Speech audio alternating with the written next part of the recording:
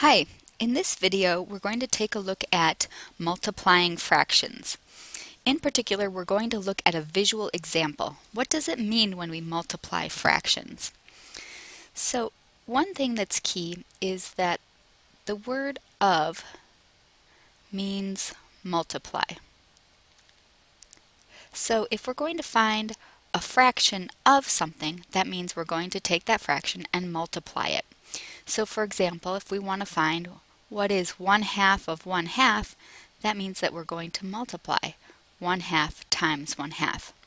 For instance, say we have half a tray of fig bars. Here's our half a tray of fig bars, and two people wish to share it. We want to know how much is each person going to have. How much of the tray will each person have?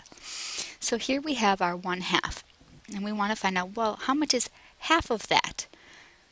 So half of 1/2 would be this portion here, 1/4. It's shown right here as well. 1/2 of 1/2 is 1/4.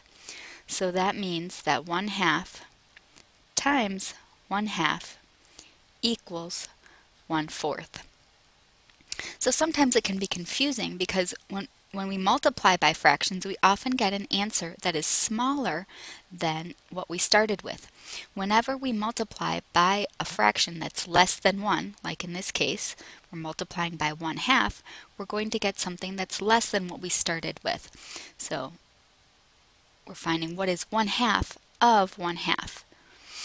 So this is different than multiplying by a whole number. When we multiply by a whole number, we get more than what we started with.